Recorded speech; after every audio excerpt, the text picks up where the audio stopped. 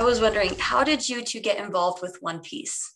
I was brought on as the ADR director for Funimation's dub, like at the moment when they started working on it. So I've been involved with it in some capacity or another since the very beginning of it. I helped through the audition process of selecting the Straw Hats and have kind of either been the ADR director myself personally or worked with a group of people that I kind of oversaw in one capacity or another as we've helped to continue the show. So I've been working on it since 2000, late 2007, early 2008, somewhere in there. It's been a hot minute, so I can't remember the exact start time. Yeah, 2007, 2000. Yeah.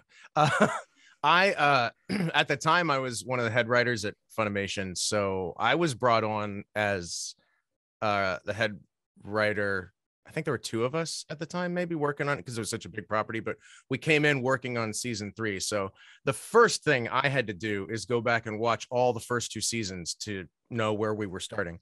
And so I did all of that. And then starting at season 3 as a writer, working with a team of writers on that for a few seasons.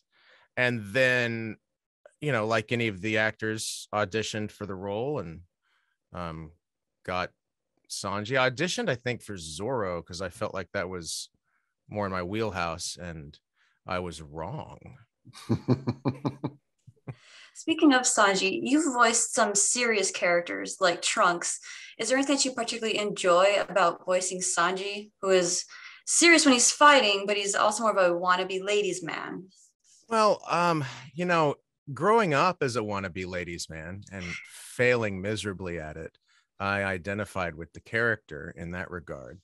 Playing Sanji I always remember, like, I guess, Mike, it was like the first day that you were directing me on it. And Mike told me once we figured out, he had a good idea of what he thought the voice would be. And he told me it's my morning voice, right? So it's when I wake up in the morning, when I work on One Piece, still to this day, I try to have my sessions for One Piece as early in the day as possible, and I don't really warm up. I just wake up and go to work, and it's easy to find the voice that way. Yeah, what's that? It's a little deeper and has that texture in it, like, hello, man, it's early in the morning. Right. Right. Yeah. Mike, I was wondering, you voice Buggy. Can you speak a bit about his journey from the beginning to his most recent appearance for you? Because he was the first Devil Fruit villain that Luffy faced. So it's been a while. It has been a while. It's interesting to watch and experience Buggy's journey both on screen and through, voicing the character in English. Because as he's introduced, you find out so much so quick. Like, there's this clown pirate, and his body can come apart and come back together, and he's got this insane laugh, and he's got, he's particular about his nose. Like, there's all sorts of these quirks that get introduced in the first few moments of seeing him. And then you find out more and more about him, that he's got this really elaborate past that goes all the way back to being involved with Gold Roger and all sorts of stuff, where you're like, what? This guy was there through all of that stuff? So it's neat to just, like, keep peeling back the layers of how, like, essential just his existence is to the story, as far as, like, he's been involved with so many different things that have had a huge impact on how everything turns out. So, like, I guess part of the reaction or whatever would be from the audience is like, wait, you mean this guy? Like, there's a whole bunch of that it continues on, where there's a whole bunch of, you mean this guy? And it's like, wow, he's been involved with so many things. Considering that Dragon Ball as a franchise is about to hit its 40th anniversary in a couple of years, and One Piece is about to hit its 25th, and it just had so many milestones, with the 1000th episode coming up for you all eventually, the 100th volume, the 1000th chapter. How does it feel to be a part of a legacy spanning 2 of the most successful long-term franchises for anime and manga? When you put it like that, it's overwhelming. It's like, I don't think of that. I just, I handle things in these slivers of moments where it's like, today I'm working on this character in this episode, and it's not until somebody brings it up that it's like, oh, that's a lot to process. That's probably why I don't, So yeah, overwhelming is probably my answer.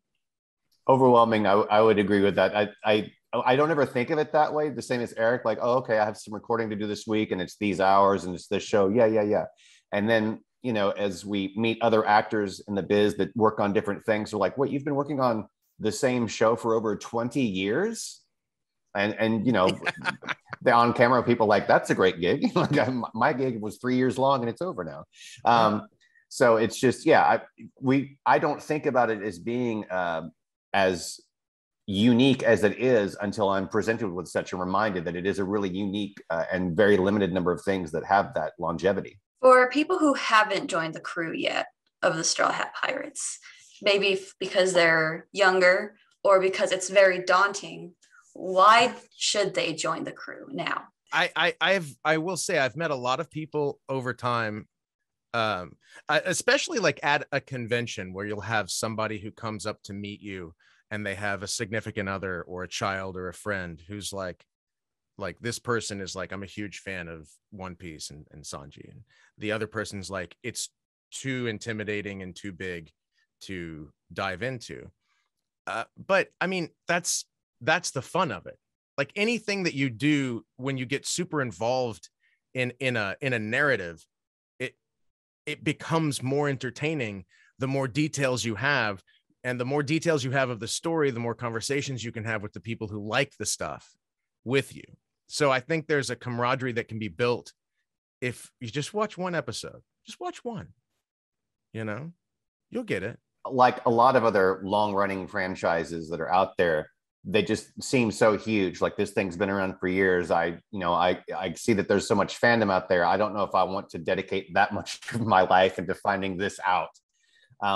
But there's always some sort of starting point or some sort of jumping in point that if you already, as a fan, if you have someone who's curious about it, you can like just start here, like what Eric was saying, like start in this little arc or watch this little thing and see if that appeals to you. And if it does, then watch this other thing. And if you 2 or 3 things appeal to you, then head over to the beginning because it's worth it.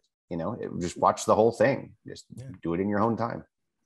It's like having a built-in prequel. Like start at the beginning of season 3, like I did, and then it's like, whoa, I've got all this other stuff that I can watch that tells the backstory, which is really the story.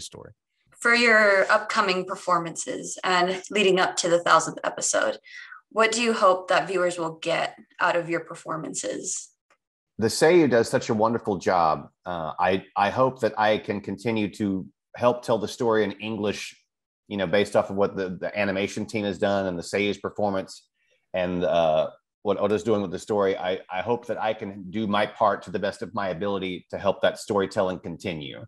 I love to approach things especially with this type of work, from the standpoint of, I would love for fans all over the world to be able to get together through some sort of interpretation service and talk about the same moments and talk about the show. And, when this happened and that happened, and they said this, and have that all be the same type of joy. And they can continue having a conversation about that, where the language itself isn't a barrier, that everyone can just, share in their love for the experience and the storytelling. I think that I want to be able to deliver a performance that makes the people who are excited for it pleased, that they know that like they're looking forward to very specific things. Either they know the story, they've maybe read what's going to happen, and they're looking for something pretty specific, and I hope I'm able to deliver.